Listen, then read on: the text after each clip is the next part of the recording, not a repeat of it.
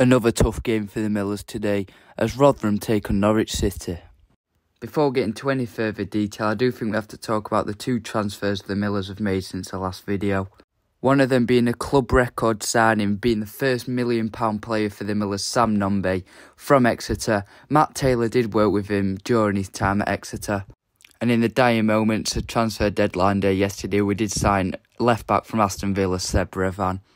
Unfortunately, only Sam Nombe can start today against the Norwich City side who started the Championship season strong with 3 wins and 1 draw.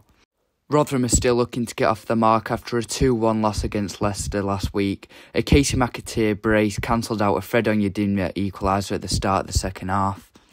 Can the Millers get the first win of the season, or are they going to have to wait till after the international break? Let's get down to New York.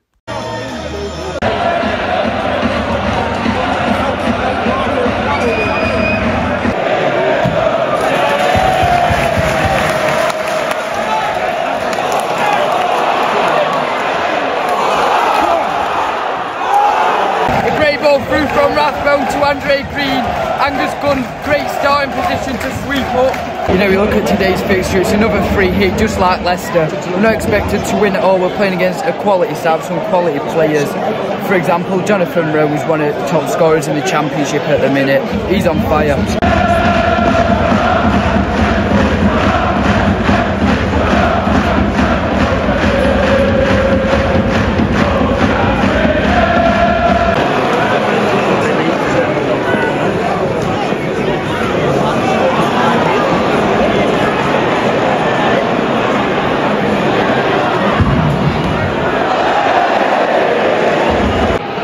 A great move for Norwich. They build play up now as they approach our box. It's cut back to Gabriel Zara, who's about 6 to 8 yards out, but can only sky his attempt over.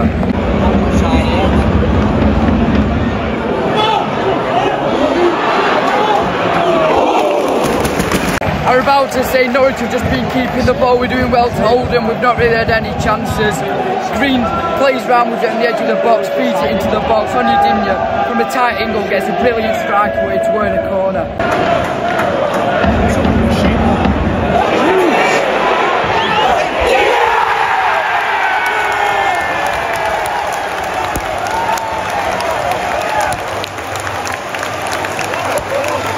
Wow, takes take a bow, black it long throw. It falls out to the edge of the box. He's got all the time in the world. He strikes on the half volley into the top corner. 1-0 after 20 minutes. Rotherham! Come on!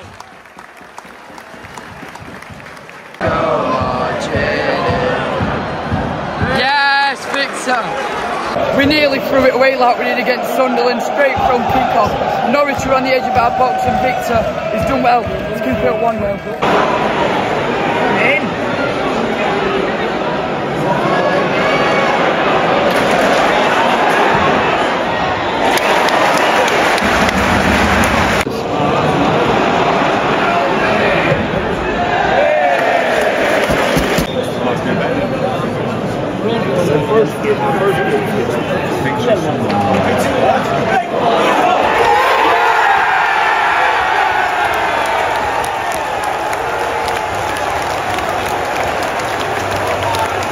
You can't say we've not played well, because we've been trying to play good football.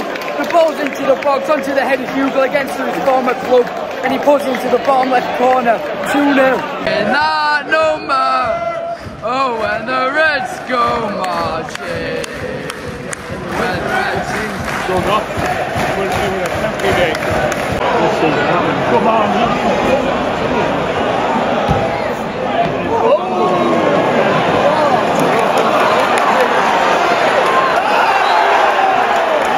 My heart stopped for a second there.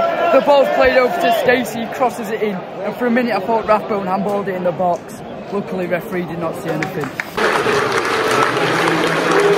Reds going to get all sorts of abuse, 3 minutes at a time. That must have been at least 4 or 5.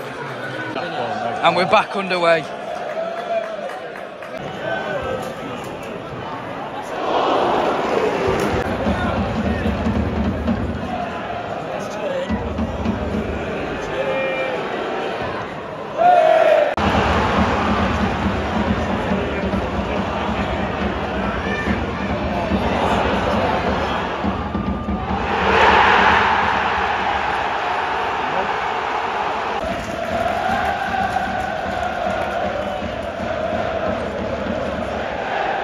This second half is going to be a crucial half. Even though a 2-0 lead looks comfortable, it's really not, especially with the quality Norwich have got. And it's shown there. Rose played the ball across and it's tapped home.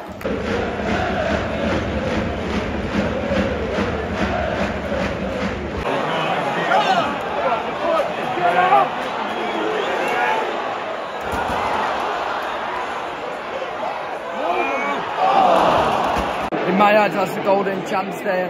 We're on the counter-attack. Hugo plays it through to Bramall in the box. In my opinion, he has to go hard and low, but he goes back post, lobbed over to Green, who can't get his header towards goal.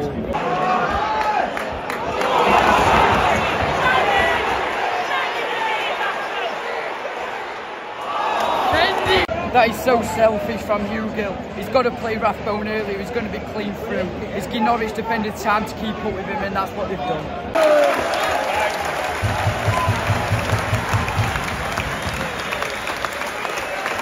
Just reflecting, that's 2 counter-attacks we've had, and 2 counter-attacks we could score from and see the game out really. At 4-1, you don't expect Norwich to come back.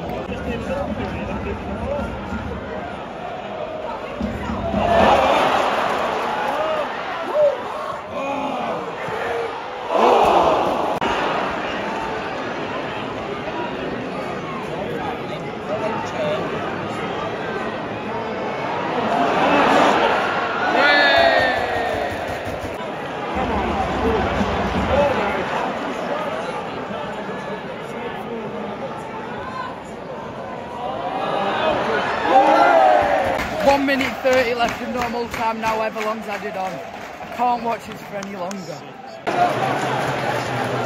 That's 7 minutes at a time.